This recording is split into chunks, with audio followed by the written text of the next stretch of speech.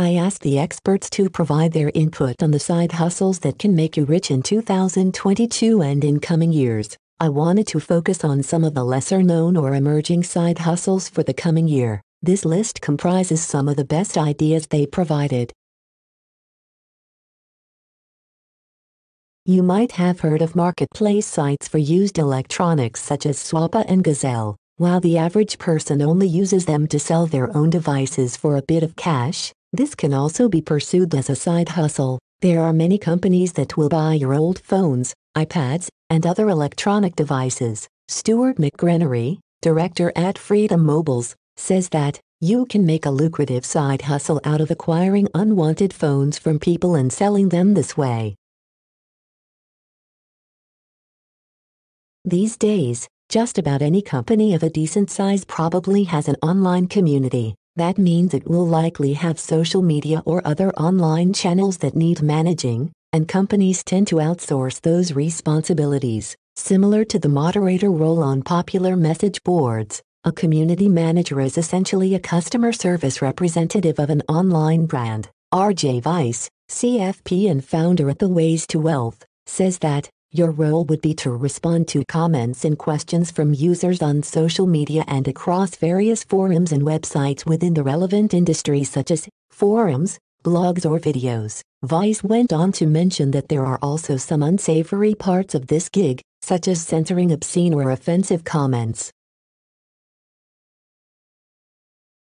Real estate investing may not be the trendiest side hustle on this list, but people always need somewhere to live. Hence, real estate is one of the most enduring industries around. James Watson, real estate investor with Omaha Homes for Cash, explained why this side hustle is one you should consider. The new year is likely going to provide a great opportunity in the real estate market. Demand for rental properties is incredibly high and looks to remain strong for the foreseeable future. Watson also mentioned the low interest rates making real estate investing attractive. That makes this a great opportunity for new investors just getting started.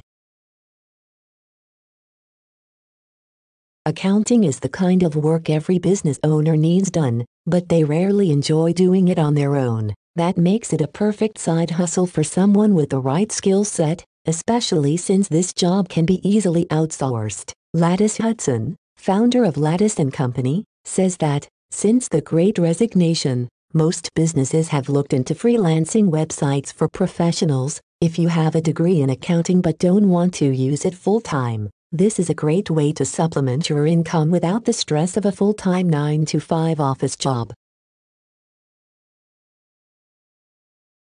Focus groups are a bit like online surveys in which you provide your opinion about products and services. The difference is they usually require in-person attendance. However, that is changing as more and more things move to video communication. Because of the pandemic, mostly all traditional in-person focus groups have been moved online. Danny DiGiovanni, founder of FindFocusGroups.com, says that, as long as people have a computer, or even a smartphone, at home they can get paid for their opinions without leaving their house. DiGiovanni also mentioned that most focus groups pay $75 to $125 per hour of your time.